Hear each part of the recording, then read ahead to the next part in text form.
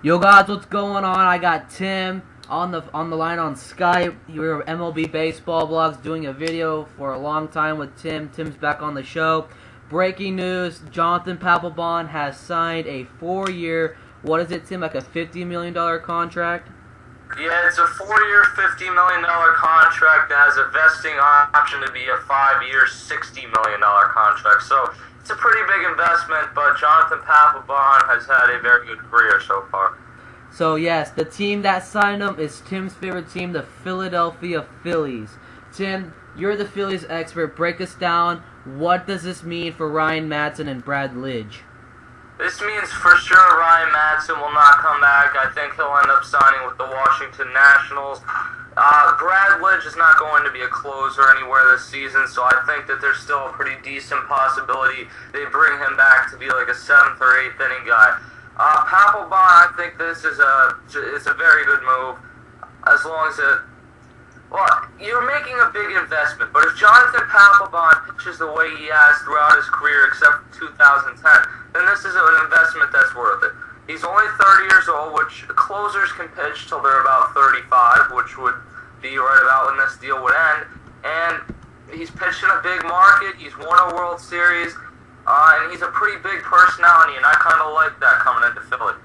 I like this move as well, man. I think when you said about Ryan Madson going over to the Washington Nationals, I have to agree with you on that. I think that the Texas Rangers could possibly use him to be a setup guy for Mike Adams if he is going to be... He's not going to be a setup guy anymore. I think he's going to make about $11 million or something. I just don't see anyone paying that much for a setup guy. So there you go. Otherwise, I think that you guys made a great move here. You guys are just signed Jim Thome's going to be filling in for Ryan Howard. Tim, do you guys think that this is your bullpen is going to be bullpen caliber to go to the World Series next year?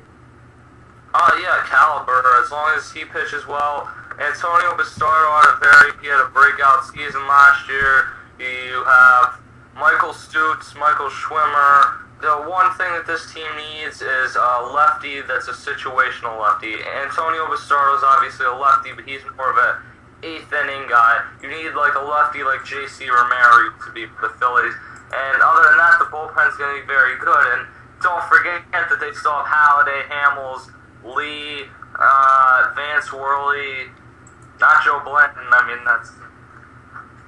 Yeah, so let's go over Jonathan Papelbon's stats real quick. He was 4-1, a 2.94 ERA with 87 strikeouts. He was 31 for 34. The most notable blown save that he has blown was, what was it, the Baltimore game, the last game of the season? Yeah, that was the last game of the year. That's an ugly way for him to end, and probably one of the reasons he wants to change where he's at right now. Yeah. So I think this is a great move for the Philadelphia Phillies. Let's see if they can continue signing some great talent to that roster. Jimmy Rollins, Tim, do you think he's going to return? No, I don't. I think he's going to price his way out, and I think the Phillies will end up settling for someone like Rafael Furcal. So there you go, guys. We got one more video coming up today, and we'll see you guys later. Thank you so much for tuning in to MLB Baseball Blogs. We'll be continuing our coverage for the MLB Free Agent Tracker. We'll see you guys later. Bye.